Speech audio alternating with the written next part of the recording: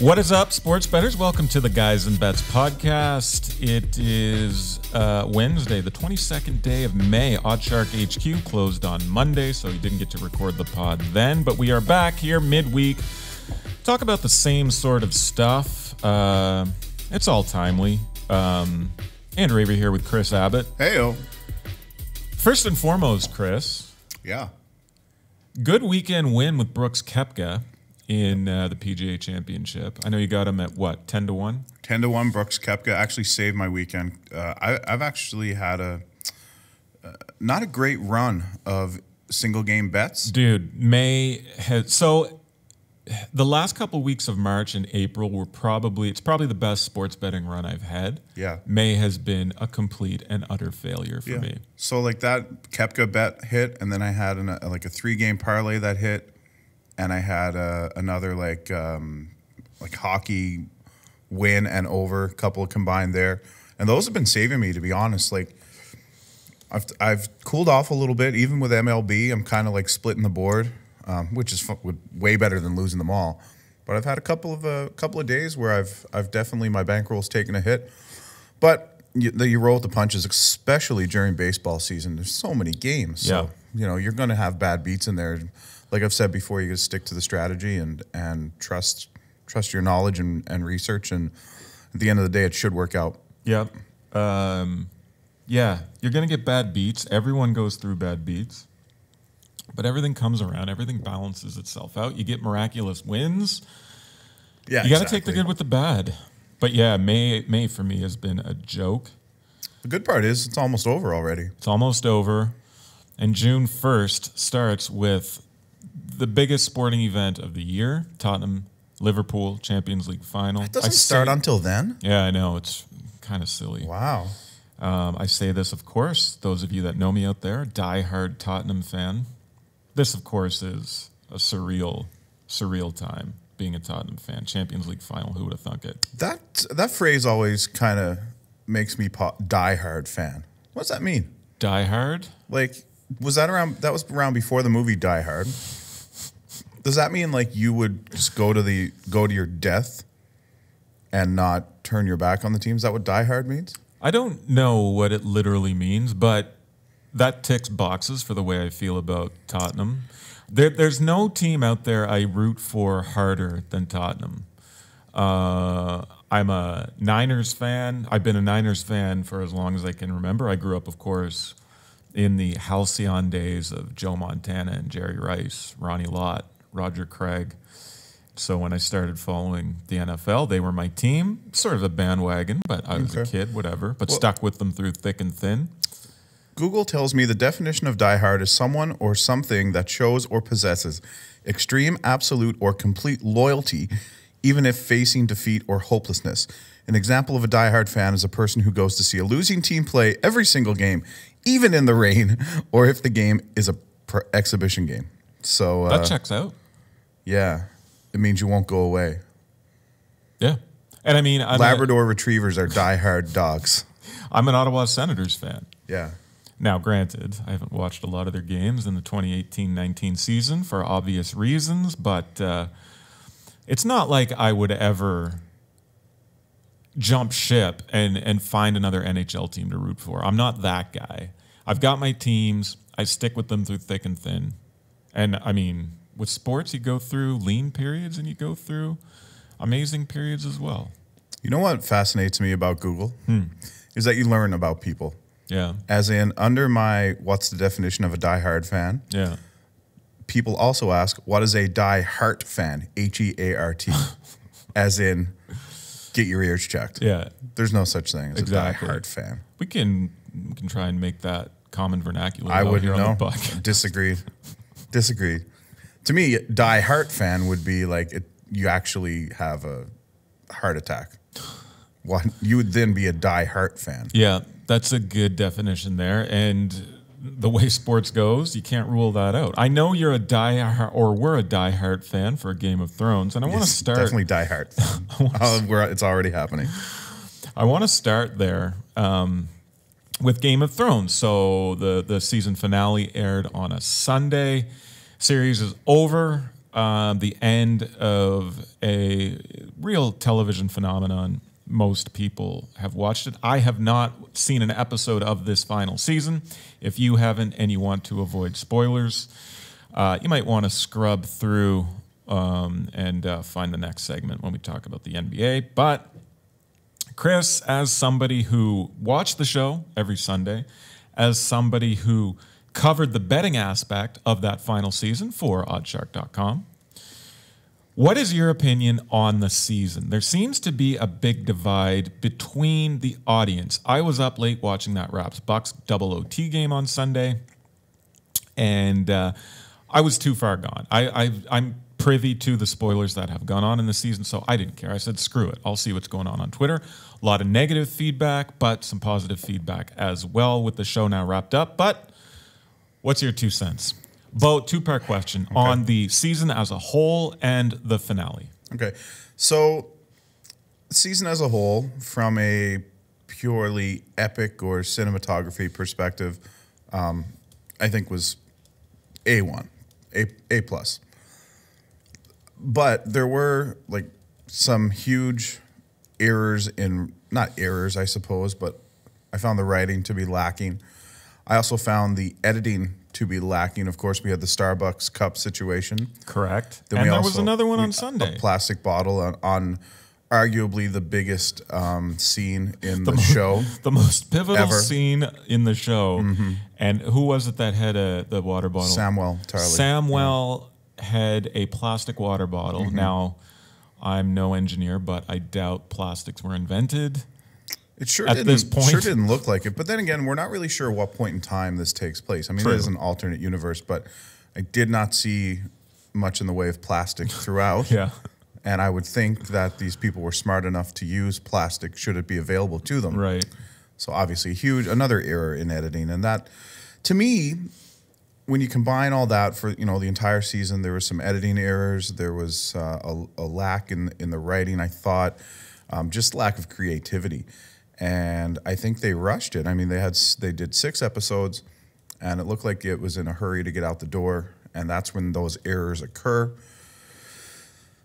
I mean, I love the show. It was a great series, phenomenal series, really. Redefined how we watch TV in a lot of ways. But,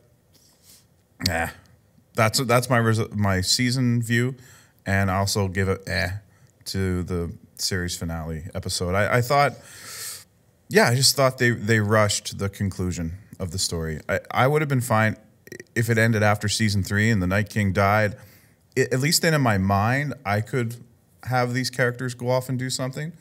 But when it was presented to me, and not even that it wasn't plausible, it just wasn't, I thought, a fair way to end for a lot of the characters. Sure. And I think the show set itself to such a high standard that's why some people are disappointed. Yeah. Not because, it was obviously beautiful and the score was really good and all that, but I just think and with a lot of these shows, maybe you get to a point where you can't salvage it. Right. I don't know.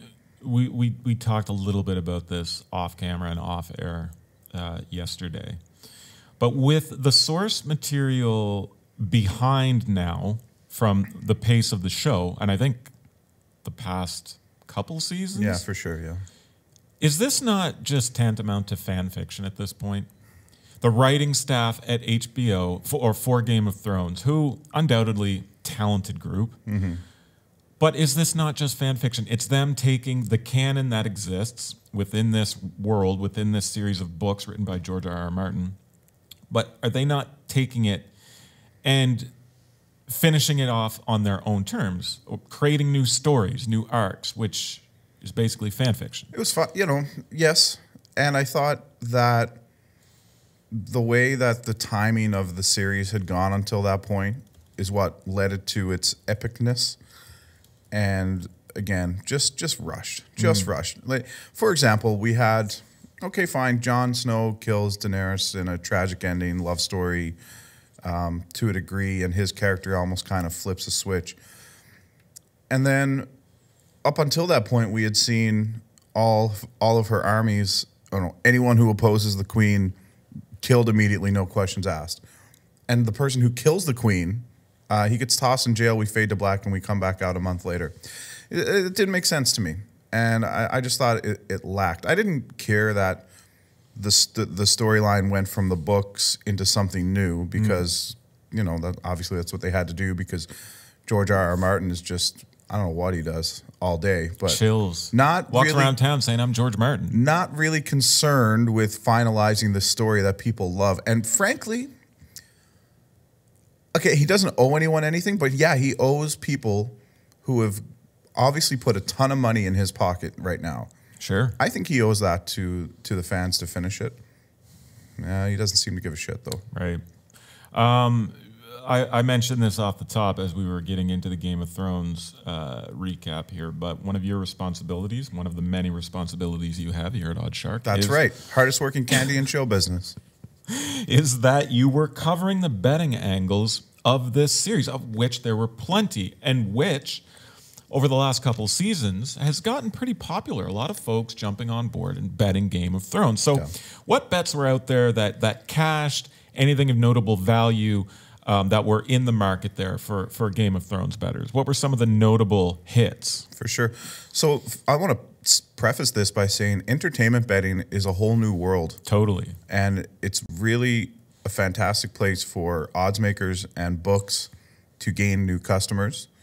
And it's a great way to make money if you're smart. Because we saw a lot of these prop bets cash and for pretty good money. Now, obviously, they set a limit on these, but it's still pretty good. Like, let's see. So some easy ones that were like, minus 110 on each side of the coin. Like, will Daenerys survive the final season? Yes or no? No. You could have made minus 115. Jon Snow, same situation. Yes, minus 115. Will Tyrion survive the final season? Yes, plus 110. So there's money to be made there. Which Greyjoy will perish first? Theon was plus 130. There's a lot of value there. And then there's some more, like, will Tyrion be proven to have made a plot with Cersei? So that sounds like somebody knew something. And so yes was like minus 200, but no was plus 150. Well, there was no secret plot, so no plus 150 paid. Then they knew there was going to be a final battle between the Cleganes, Sandor and Gregor, the Hound and the Mountain. And it asked, who would win, what would happen. And there was an option for both to be destroyed in the final battle, which is exactly what happened at the same time. That paid plus 350. So that's serious. Great value. And then after episode 2, well, before I get that, before the season, will the Night King be confirmed as a Stark? So there is a prevailing theory out there that Bran and the Night King were one and the same. And no to that question, again, plus 350, 3.5 to 1. So obviously it was not confirmed that he was a Stark. Boom, cash again. Yeah. Then Bran, who was the betting favorite heading into the season, after episode 2, where Bran kind of in the first couple episodes was not really a factor, and the Night King was coming to kill him and all that, and it's like, oh, maybe the Night King is going to get to Bran and kill him. And he was plus 450 after episode 2, and he ends up ruling Westeros at the end of the show. Right. So there's lots of bets that cash there. Amazing betting opportunities. And congratulations to those of you that are listening that jumped in to bet some of these and hit some of those great value bets. Now, of course, the show is over. The end of an era. I did see some spin-off props come out just this morning. Really? Yeah. So the great transition to my next question, which is going to be, with the advent of your Netflixes and your Amazon Primes and your Hulus, et cetera, all the streaming services out there, the sort of weekly prestige drama television is sort of dying, and Game of Thrones now finished. It was sort of the last one that we have. Now, I trust HBO will come out with another huge budget show, that water cooler shows they're referred to as, where people watch them on a Sunday, which is generally HBO's biggest night, and then people get to work, talk about them, wait for a week. But now people just binge watch stuff, whether it's on whatever streaming service it is. But do you think that we see another show like this, a water cooler show, for lack of a better term, and is a sort of spin-off series a reality here for Game of Thrones? Well, I definitely think there will be a spin-off series, if not more. One of the props was, will there be a spinoff about Arya's new adventures? Because at the end of the show, she says she's going to explore whatever is west of Westeros, and she takes a couple of ships, and Christopher Columbus is her way out of town. Nice. So yeah, I think so. I think she's a popular character, and they really, really did not finish her storyline. So that could have been on purpose. Okay. And that's what some people are thinking, that they left some things out of the end of this show so they could talk about it in another. Maybe they will. But HBO even has shows that I think could be that. Like, I think Westworld is a phenomenal show. It is. It absolutely is. But it's interesting that Game of Thrones, I think, caught so much fire that it was a mainstay of culture, and Westworld is not that, even though it's popular. So I'm curious to wonder why that happened. Like, why did Game of Thrones become so big? I think two parts. And so the first is that I've never read the books, but I think because the books were so good and so well written, with intricate plot lines and characters and a world that was crafted that was just different. So I think that, and the way HBO transitioned that onto the screen was seamless, especially when they were dealing with the George Martin source material. And so because I would assume that his writing was so effective on the books, and that was transitioned to scripts and dialogue and on screen, that they just made everything work. Mm-hmm. And because the books were so good, and because the transition to TV was so good, that it caught like fire. Mm-hmm. Second part to that is it sort of changed TV where, in a way that nobody's safe. Season 1, Ned Stark dies. Nobody saw that coming. Mm-hmm. Then people start talking about it, and they say, oh, you got to watch this show, Game of Thrones. Like, it's not like everything else. It's not like everything else. And then we have the Red Wedding episode. Mm-hmm. And it's just a kick in the balls to watch these shows, but you can't stop watching, because who's going to go next? What's going to happen? But to lead to the original point, now that we were off George Martin's source material, shit goes south. It did. And you didn't get those... there goes a main character. Right. Like, I thought for sure in season 8, your show is ending. Start killing off some of the main characters early. Surprise us. That didn't happen. That really didn't happen. Like, the only Theon Greyjoy died for... Okay, so I know you didn't see it, but the Battle of Winterfell, when the army of the dead comes to Winterfell, is like over an hour of death. Yeah. Yet none of the main characters die. Like a couple of fringe guys die. Yeah. Yeah. So I would have liked to see, somebody go down in episode 1, because that would have had me more engaged. Like, okay.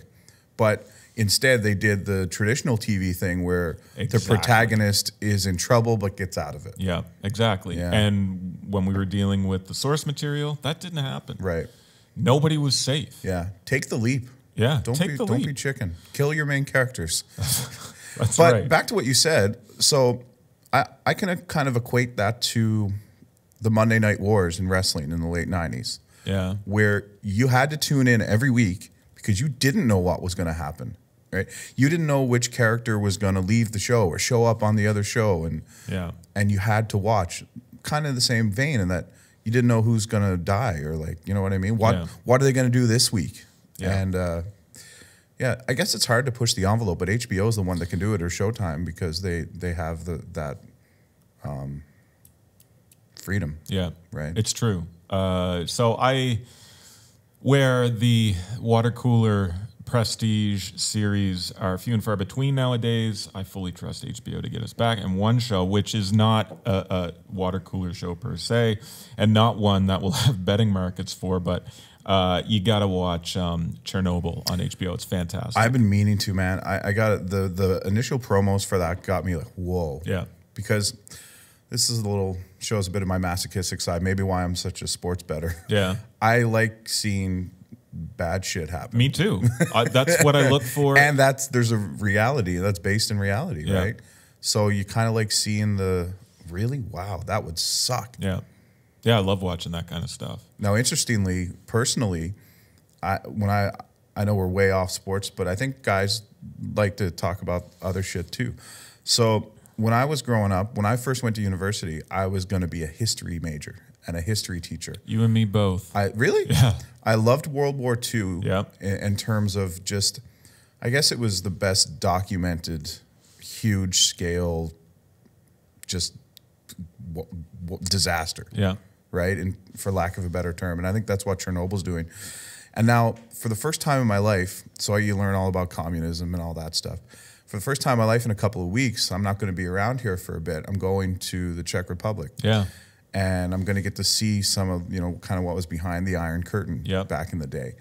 And I'm excited about that, but I'm nervous because, I like watching this stuff on TV. Now, I know they're a democracy now and all that, but just to see some of the things that happened. Absolutely. And where they happened. Yeah, and a lot of those places will still have been maintained, if I'm to guess. And my parents have been to Prague. Everybody that I know that has been to Prague just raves about it and has nothing but incredible things. I think it was one of the about places that just wasn't touched by the war, so a lot of the infrastructure still. But I can take like a quick trip over. Well, you've spent a lot of time in Europe, so I can take a quick trip to Poland or a quick trip to Austria, and so. Really, really interesting stuff. Or Germany, really, and especially the heartbeat of World War II. Yeah, obviously, right. So exactly. Yeah. And speaking of World War II, one of the slackest participants was Italy, and we sort of thought that the Toronto Raptors were going to be the Italy of the NBA playoffs, down 0-2 to the Milwaukee Bucks, but. As we sit here recording this on Wednesday afternoon, they came out and played their best game of the playoffs last night to beat the Bucks by, 18 or something. Yeah. Easily cover that spread. Both sides of the ball, just a fantastic game all around. Great game plan by Nick Nurse. The bench scored.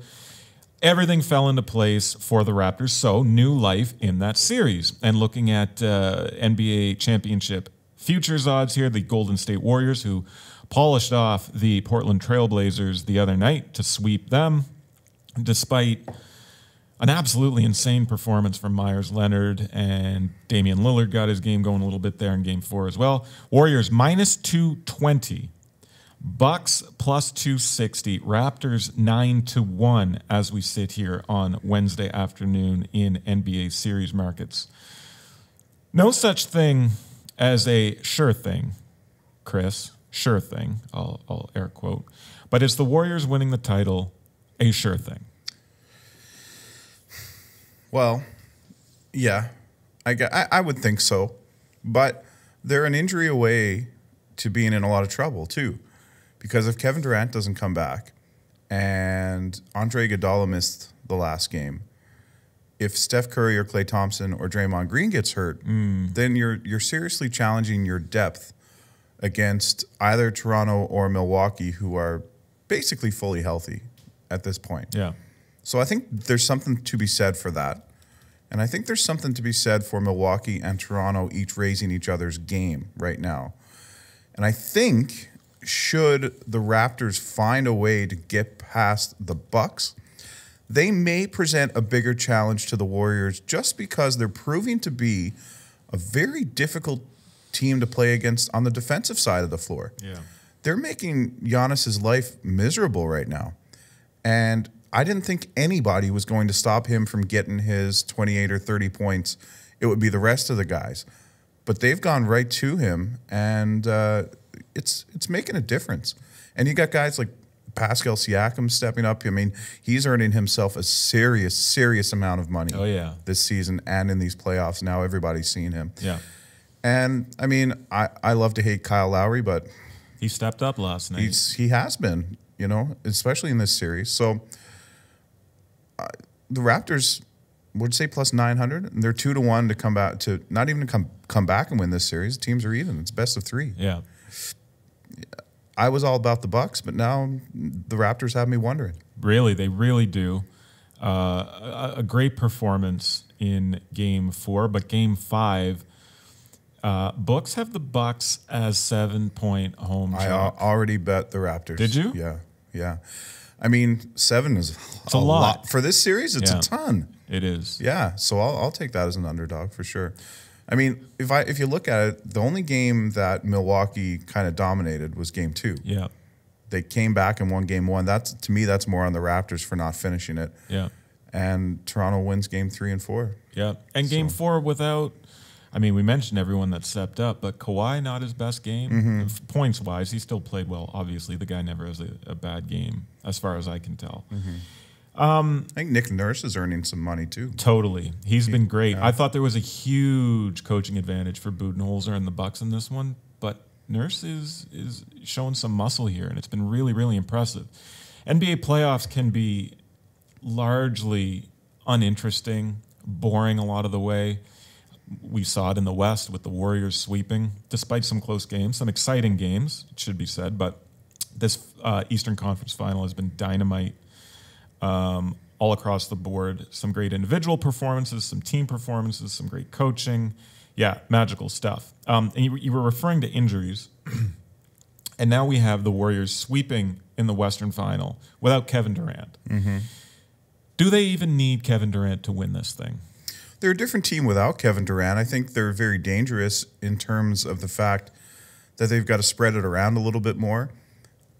I think, I could be wrong, but I think they're playing with a little more pace without him. Yeah, I'd say so. A little more high energy, and I think that's more of Steph Curry's game rather than going down and giving the ball up to Durant for whatever he takes, his 25 or 30 shots a game. Obviously, he's a fantastic basketball player, but it gives the Warriors they're a different team. They're I don't know if they're better, but they're a different team without him, and maybe more dangerous. Yeah, it's interesting to and watch. Harder to defend. Harder to defend. Steph Curry obviously stepping up in a major way without KD, but it's just the old Warriors. It's Clay, it's Steph, it's Draymond Green. It's the guys that have already won titles. And you're right. Without Kevin Durant in the lineup, the offense is a different look. It's higher tempo. It's fearless shooting from Clay and Steph, whereas Durant gets the ball and maybe he mixes in some ISO ball or whatever the case may be. It's going to be interesting. The latest I saw was that this injury to KD is potentially a bit more serious than they anticipated. I'd love to see a good finals, like 6-7 games, competitive basketball. And if the Warriors win, fair enough. But give me a team out of this East, whether it's the Raps or the Bucks, that can push this team, that can hit them in the jaw with a punch in a couple games. And I think you're more likely to get that from those East teams than what was coming out of the West anyway. Yeah, for sure. I mean, the Rockets pushed them to the max, and frankly, the Rockets blew it. Yeah, they totally did. Right? And I wasn't really concerned with any of the other teams anyway. Yeah. I sort of like the Nuggets, but they needed a year of playoff experience under their belt with this core that they have. Jokic is top 2 or 3 favorite player in the league for me. I love watching that guy play. Jamal Murray, so streaky, so hot and cold, can go for 30, then can go for 10. I like what's going on there in Denver, but yeah, I digress. Over to the NHL, folks, if you do not watch Guys and Bets every weekday, noon Eastern, on the Oddshark YouTube channel, you have to. Chris Abbott, Joe Osborne, breaking down 6 of the biggest games on each day's board and capping it, giving you picks. But yesterday on the show, Chris's pick for Game 6 between the Sharks and Blues was over 5.5. I think you capped that game to perfection. You also mentioned a side play on the Blues, which you hit. So now we have the Blues and the Bruins in the Stanley Cup. Harkens back to the days of Bobby Orr's airborne goal, that famous photo. Doesn't even harken. That was the last time St. Louis was in the Stanley Cup final. Exactly.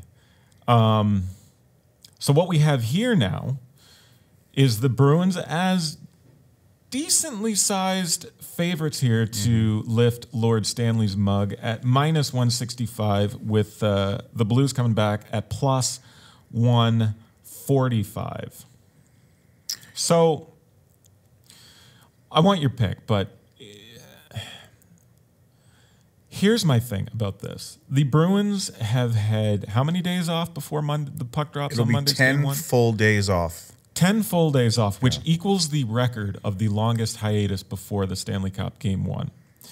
Chris, that belongs to the Anaheim Ducks of 2003.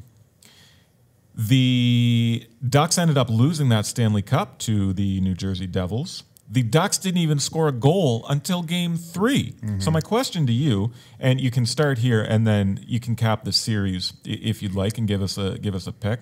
Okay. Does this rest help the Bruins or does it hinder them? And should bettors be taking the underdog look seriously in this one? Okay, so to answer your first question, does the rest help them? I think it helps everyone but goaltender Tuukka Rask. Okay. The Bruins, to me, I'm not sure on average because the Bruins have a bunch of young guys, but their top players are older than St. Louis is. So I think any bumps and bruises they've had along the way will now get some time to heal. Zdeno Chara missed Game 4 against Carolina, so this time off is invaluable to him. But Rask was in such a zone and riding such momentum, playing every second night. He was literally a brick wall in the net. You couldn't score on him. However, the teams they played, especially Carolina, not a super offensive team. They played Columbus, a decent offensive team. And they went 7 games with Toronto, who is a good offensive team. Yeah. So to me, the rest is good for the Bruins in that regard, but it remains to be seen. And I think it's a huge question mark how Tuukka Rask responds in Game 1, which will be in Boston on Monday. Yeah. With that, you said the Blues plus, they're everywhere I've seen from plus 145, plus 140. I think I got them at plus 140, so that's a bit of a spoiler. But the Blues are 7-2 on the road in these playoffs, and they'll start on the road in Boston, as I mentioned. So I think that's a big advantage for St. Louis. And the way they played, the way they closed out both series against both Dallas and San Jose. Strong. Like they outscored the Sharks 12-2 in the last 3 games of that series. And they were dominant. Like it wasn't even really close. Yeah. The last 2 games were 5-0 and 5-1. Yeah. St. Louis allows 4 fewer shots per game. And I think Boston's forward group will be in a little bit of trouble against a very deep, very experienced, very big St. Louis defensive core.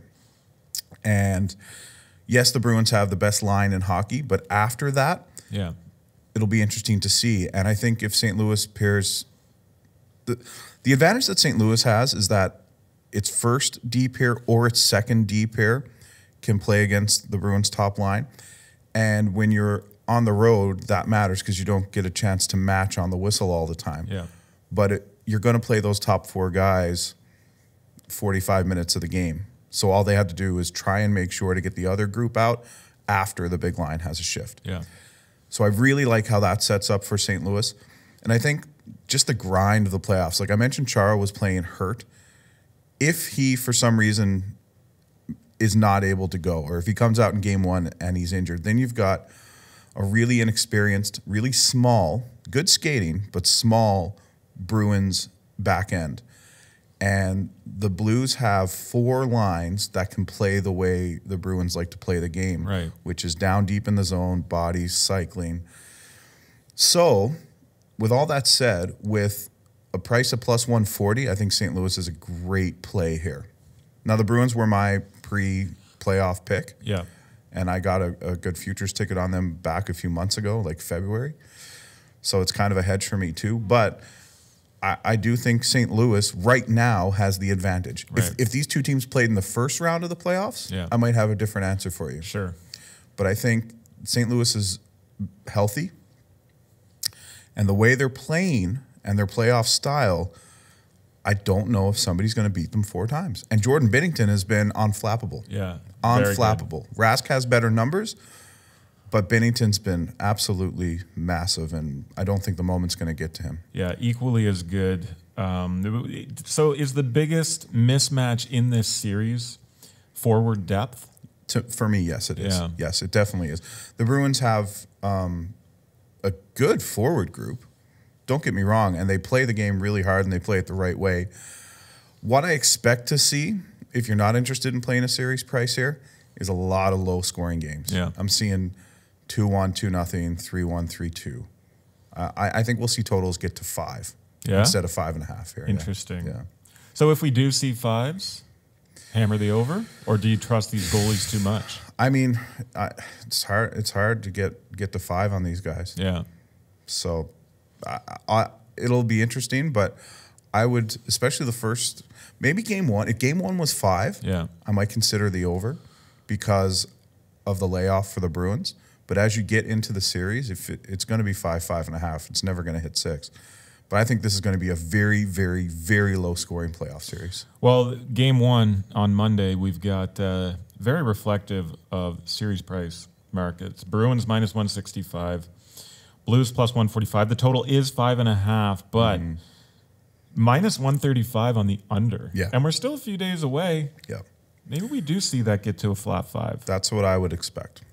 Yeah, very interesting. I expect a very, very good Stanley Cup final over there in the NHL, and a very good matchup. Glad the Blues are there. Not obviously my favorite team, but certainly a team that I've admired down the years a lot. I mean, I grew up in the Hall & Oates era, Al McInnes, et cetera, et cetera. I want to get to soccer real quick here. Still days away from the Europa League and the Champions League. I had a little bit of an early cap and pick on those a couple podcasts ago, I think. But over in England, we've got the playoff from the Championship, which is for the third promotion place to the Premier League. We've got Norwich is in. We've got Sheffield United is in. Those two will be in the Prem next season. And so we've got a final on Monday, and it's Derby County against Aston Villa. 3-way moneyline markets line up like so. Derby plus 250, draw plus 225, Villa plus 120. I advised on the pod a while back when these matchups were set with both Villa and Leeds United at plus money to take a shot on either of those. Now, Leeds obviously screwed the pooch against Derby, got their asses handed to them in the second leg of that one. I like Aston Villa, 3-way moneyline pick here, plus 120 to win this game through 90 minutes. Villa absolutely crushed Derby County in both games this season in the league. They beat them 4-0 at home and 3-0 on the road at Derby. This game will be neutral site. It will be at Wembley Stadium on Monday. Does that factor into what you think? Home field advantage is big in soccer. And it's Wembley. I don't expect 80,000, but it'll be a big crowd. Yeah. Maybe it will be a sellout. I don't know. Villa is a pretty big club. I mean, they were a Premier League mainstay for many, many, many years. They've had a rough go the last couple of years. But full complement of players to pick from here, and they just have better players, more talented players. Jack Grealish, for one, their playmaker, linked to a potential move to bigger clubs like my Tottenham Hotspur. And Tammy Abraham, their forward, who scored, I think, 26 goals in the league. I think he's Chelsea property on loan. Might have been a full transfer. I can't remember his status there. But very, very talented players there at Villa. Scott Malone for Derby, going to miss this game through suspension. I think this is a good betting spot here for Villa. Villa was really, really good in their playoff games in the previous round. Hammered Derby in both games, 7-0 on aggregate in the regular season. Like, come on. Aston Villa plus 120. I anticipate this to, by the time Monday rolls around, maybe to be closer to even money. Derby County head coach Frank Lampard, all of you soccer fans out there familiar with him, being linked heavily to the Chelsea job. That's going to be in the back of his mind here. And Villa's the bigger club, better players. Give me the plus 120 there. So why is that? Why? It doesn't make sense based on what you've laid out here. Hey, man, I don't set the lines. I just think it's a... So the 3-way moneyline market is just for 90 minutes. So there's still a chance that this game goes into extra time. Two 15-minute halves and then penalties. Maybe odds makers are expecting Derby to come out and play a bit more conservative and a bit of a cagey affair, try and play for a 0-0. Bit of Katie bar the door, huh? That's right. Yeah. But I just think the talent level, there's a gulf here. And when you got Jack Grealish, Tammy Abraham on your side, got to give it a go. Plus 120? Yes, please. Okay, I'll make that bet. Lock it in. Before we sign off here, want to get to a little F1. Monaco Grand Prix the quote-unquote crown jewel of the Formula One season. I say that in prestige only. Regularly, a pretty boring race. The street circuit there in Monaco does not cater to exciting racing, overtakes, all that kind of fun stuff that you see at a proper racing circuit. You know what though? What was it? The last one had the really narrow streets, or 2 races ago? Oh, that might have been Azerbaijan. Oh my! I thought somebody was going to die. Yeah, there's a real hard left when you're going down the main strip, and you take a sharp left. And I can't remember if it wasn't this season, but it might have been last year or the year before. Several accidents at that turn. Because some of these guys don't care that there's no room to pass. You know they don't. Yeah. You have to have that mindset as an F1 driver. If you see an inch of a gap to overtake, you take it. And when you see a sharp turn, you brake as late as you can because you need to get that edge and speed and acceleration out of the turn or the corner. But Kris and I talked a little bit about the Spanish Grand Prix a couple weeks ago here on the podcast. And the way this season has gone in Formula One, if you haven't been paying attention, it's been all Mercedes. I mean, as it's been down the years, Toto Wolff has done a phenomenal job with the Silver Arrows. And of course, they've got Lewis Hamilton, who wins championships every year. But even more, it's even more this year. It's even more dominant this year. We're 5 races in, and Mercedes has gone 1-2 in all 5 races. I think Hamilton's got 3 wins. Valtteri Bottas, his teammate, has 2. And then vice versa for P2 finishes there throughout the season so far. So we advised you folks at home to just take Mercedes until proven otherwise, and that came to fruition with Hamilton winning in Spain, Bottas finishing second there in Barcelona. 5-5 for Merc, so I'm just going to bring up the odds here real quick to have a look and see where we're at. I think when I checked yesterday, I think Hamilton was plus 120. So Hamilton minus 105 now. Bottas plus 250. Now, it can be, I don't want to say irresponsible, but it might not be in your best interest to place a wager in Formula One ahead of both practice runs and qualifying especially as it shapes the grid on race day. But with Hamilton at minus 105, Valtteri Bottas at plus 250, just take a shot with one of these guys. And as we get closer to race day, and Kris and I have talked about it here on the pod before, you will see more betting options at your book. You will see stuff like, both cars on a given team to finish top 10, which you can start finding more value on. And certainly makes race day a bit more exciting considering the way Mercedes has gone so far. Well, I'm looking here at Mercedes double podium finish at minus 150. And I don't normally like to play that much juice, but I probably would for that bet. Minus 150, absolutely. I mean, and it can be first, second, or third. The way the Bottas and Hamilton have been going, come on. Got to give that a shot.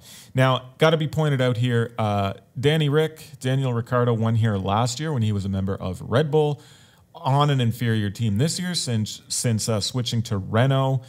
He is plus 75,000. So if you expect Danny Rick to pull a rabbit out of his hat, I doubt it, the way Renault's been going. But interesting odds there on the defending champ. Here's one for you. Both cars to be classified at Renault. Yes, plus 110. No, minus 150. So that's how it's going over there. Okay, yeah, exactly. And it should also be noted that Ricciardo's former teammate, Max Verstappen, set a record lap here last season. And he's put together a pretty good season. I believe he's third in the driver's standings entering the weekend. So he's ahead of both Ferrari guys, including Sebastian Vettel. And Max is there at plus 375. But again, if you haven't bet F1 before, pay attention to practice runs. Pay attention to qualifying, obviously, with not a ton of overtaking possibilities in Monte Carlo. Maybe a good idea to wait to see who's sitting on the pole. Hopefully they get out to a good start and then just lead the pack the rest of the way. Also, before we sign off here, would like to send RIP condolences to former F1 legend and two-time Monaco Grand Prix legend Niki Lauda, who passed away on Monday night. Big loss in the F1 community there, legendary driver. They made a movie about his life just a couple years ago, right? Yeah, so if you have, is it called Rush? Can't remember. It's a great movie, Niki Lauda and James Hunt, a British driver, and they were very competitive in a season, I want to say 77. I can't remember off the top of my head. Great movie there. I think it's directed by Ron Howard. There's a whole lot of movies about him, actually, now that I look at it. Is there? Yeah. Yeah, it was called Rush, 2013. Yeah. Yeah. Great movie. So, yeah, there's your Formula One capping. You were telling me a story yesterday about a buddy of yours who went to Monte Carlo. Well, yeah, you were talking about Monaco being a little bit boring. Apparently, the casino at Monte Carlo, which is like the holy grail of casinos, Right. Bit of a letdown. It's okay. He said he'd rather Vegas any day. Yeah. He said it was kind of stuffy. I think he said the minimum bets everywhere were insane. Yeah. And, you know, it just didn't have kind of the entertainment aspect you expect from a casino. Yeah. More like an old style poker room. Yeah. Which some people might be into. For sure. But if you take a trip to Europe, you don't want to go to some like library with tables. Right. Yeah, that's right. So he didn't love it. I've been to Monaco before, but never set foot in the casino. Yeah, I mean, I've never been there either. I'm sure I'd go for the experience to say I was there. Totally. It would just be something to tick off the list. That's it. Yeah. But listen, I'm a poor audience for that, because if there was a casino right there, Yeah. I put money down. Yeah. You know, if there's someone running a game out in the parking lot and it wasn't, even if it was windy and I had to hold my cards down on the table. You'd sit down. Absolutely. Love it. Middle of traffic, even. Folks, if you do not follow Kris Abbott on Twitter, what are you doing? Make sure you do so at Kris Oddshark. I am at Chalk_Ninja. Make sure you watch Guys and Bets Monday to Friday at noon Eastern over on our YouTube channel. Kris and Joe do a great job of breaking down everything you need to know to get you sorted for the day ahead. And before you even do that, you need to watch Nick Costos, 9 a.m. Eastern on Periscope, at Oddshark on Twitter. Nick puts together about a 45-minute to an hour-long show. Amazing stuff, amazing content, great rant. So start your day with Nick, finish it off with Guys and Bets, Kris and Joe over on YouTube.